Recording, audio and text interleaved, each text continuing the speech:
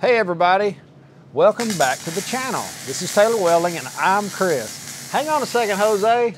He's welding up a storm over here, but I gotta get this out because I got some questions about how to set my welding machine. What do I do?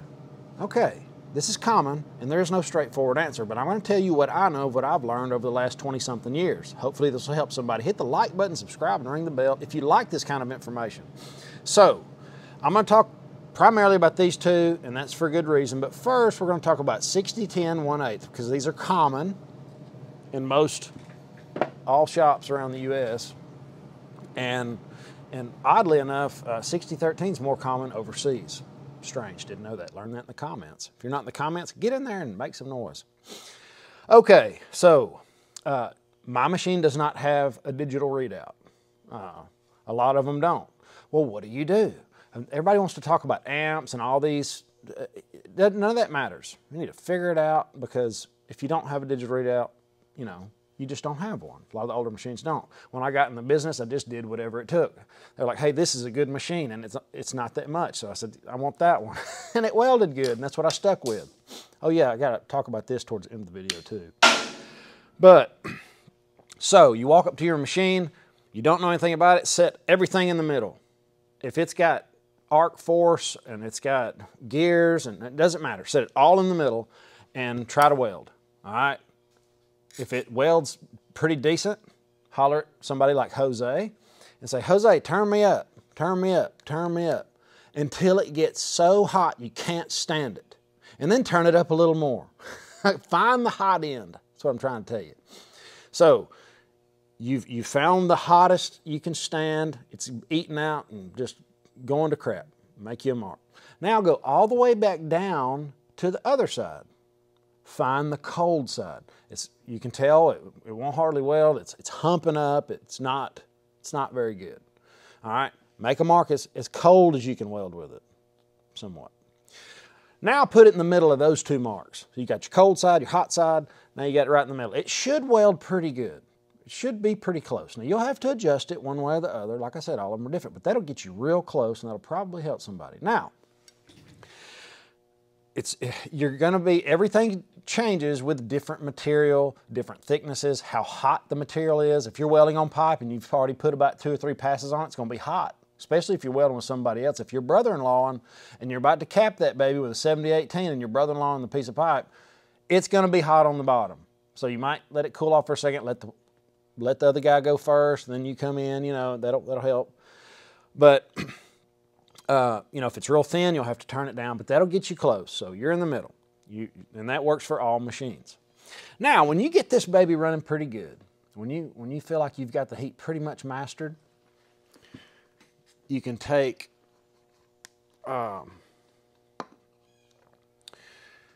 your 332, which is one size down. Now this is a tip that I learned through the years. The 332 70-18 is going to run just a little too hot, usually. So this rod burns, the same heat that runs this rod burns this rod a little too hot. All right? I'll talk about those later. That's 5mm and a 70-18 1/8. But, and a matter of fact, while I'm here, this 60-10, the heat on this 60-10 to run it just about right on everything, will run this 70-18 pretty good too, okay? So you've got your marks and you're gonna be pretty much in there all the time. Now, I wanna get into some questions real quick. That'll get you started on your machine. I got a few questions that you guys sent me. What's a worrisome amount of hours when buying a used welder? Or what should you look for in doing this? This is Zach. Thank you, Zach, for the question. When it comes to used welding machines, I've never bought a new one just because, I was able to buy my first one for $6,600 and the machine sold for about $12,000, so it's about half price. And I bought another one for $5,000 and it sold, at that time they were selling for like $12,000 or $13,000. They were going up, and they only had like 1,100 hours on them or something. On a diesel machine, that is nothing. Nothing. I've got a Vantage right now that you just push the button and it runs, and it's got over 8,000 hours on it. I'm not scared of it at all. Okay, with that being said, you don't know what that machine has been through. You don't know if somebody's been gouging with it or burning, you know, jet rods all day, every day. You know, that's hard on them. I mean, it is. So my welding teacher gave me this piece of advice, and I never really used it much because I've had some welding machines that wouldn't take it. But let me tell you what I'm talking about. If you're just walking up to a welding machine and you don't know anything about it, you're at an auction or something, you know, you don't have the opportunity to weld with it, whatever, you can hook your ground up. This is a stinger, but a lot of people use them for grounds. And get the other side, and you can stick a piece of metal in here or a welding rod or whatever and just arc off and turn it wide open and arc off. You can actually just take the ground and cross the negative and the positive. You can take a piece of iron and just cross it and see if it'll take it. See if the motor will, you know, bog down and really eat and go. That's a good way to gut check the motor. And if it peters out and dies, you know, that might make you think the motor's weak. Now, that doesn't work all the time, in my opinion. That was what I was taught. My welding teacher told me. So that's how you see if the guts are good in the welding machine, is just, you know, direct short it wide open. You know, I'm just telling you how I was taught. Now, what I would recommend is take your welding hood with you and set up and weld with it. Get it good and hot. Take some big rods with you. Weld them. See if it'll take that big rod, and you know, and the motor doesn't start bogging down. Also, turn it way down. See how good it welds at low heat. Play around with it. You know, watch it idle for a minute. You'll know pretty quick if something's wrong with it. As far as hours go, you know, gas welding machines I wouldn't think would get. If I told you, I'd be lying. I don't really know on the gas welders. I think I might have owned one or used one several times, but I don't think I've ever owned one for years on end. All I've ever had is Kubota diesels, and that was for good reason.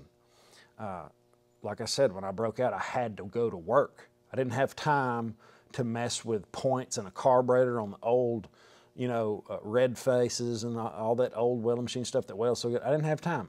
I needed to put one on the truck and go to work.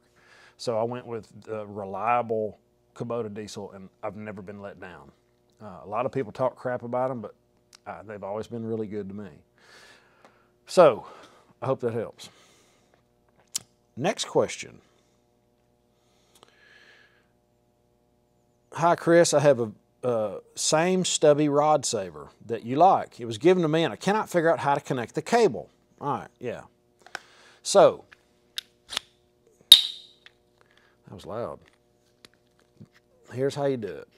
First off, stick your cable through this handle, or you'll be doing it again. Slide your cable through here, all right? And it's just cut off flat. You can cut it back some, your cable. I don't have one with me. But anyway, your cable goes through here, and that point will start to insert into the cable, all right? When you get it really good and going in the cable and it won't go anymore, back it off until you get to these threads.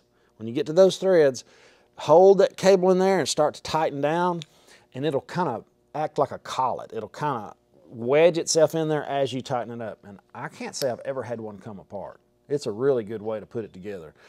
Now notice that hole fits a 1/0 lead, or maybe it's a number 1. So you might have to, you know, mess with this end of it to get it to slide in there right. But once you do, it'll wedge in there, and man, this thing's really, I've always been amazed how good these were built. Man, that's a solid chunk of bronze, I don't know what it is. But anyway, I wish they made them more. I'd buy stock in them. All right, next question. It's actually not a question. It's just a cool comment. I watched a video where you were encouraging our kids to go into welding career. I forwarded it to my daughter, and here we are 6 months later after she graduated high school, and she started a welding class in January. Thank you for your encouragement. In regards to her basic supplies to start, what do you recommend or not recommend? Okay, to get started welding, you just need a welding hood and some gloves. What if she's going to school? They're going to have just about everything else. There's no right or wrong. I would discourage anybody from a chipping hammer. I hate chipping hammers. All they do is mar up your pretty weld. You see people in there just whacking and beating all over their, I hate that. So try to encourage her to hit it with a file, knock the stuff off, maybe a wire wheel. They don't like you to use wire wheels in school because of obvious reasons. But that's really it. You know, as you progress, ask me any other questions. I'll be willing to help you. But try to encourage her to not get discouraged. Only weld as much as you can stand, and when it really starts going to pot, take a break. Take a break, go think about it, let your metal cool off. I had such a hard time in school by getting the metal too hot. I was wanting to, you know, go, go, go, go, go. And I would get to the cap and it would be too hot. And I had to actually get it so hot it would break on the bend test outside the weld. I was getting it so hot. There wasn't slag in it. I don't know why else it would do it, but it was real discouraging. So be real careful with getting your weld too hot in the beginning. It's just, you know, you're getting going and it'll start going to crap and you won't know why. Nine times out of 10 is because it was too hot. So after you get done welding and the plate's hot, go cool it off. A lot of times they'll have a big trough, you can cool your metal off and start over. Take all those steps each time. And, you know, if it's too hot, if it's still too hot, turn it down. That's about as far as I can go with you right now without another question. So ask anything that you want to know about. I'll share anything I got. And guys, have an awesome, awesome day. I'll see you in the next one. Later.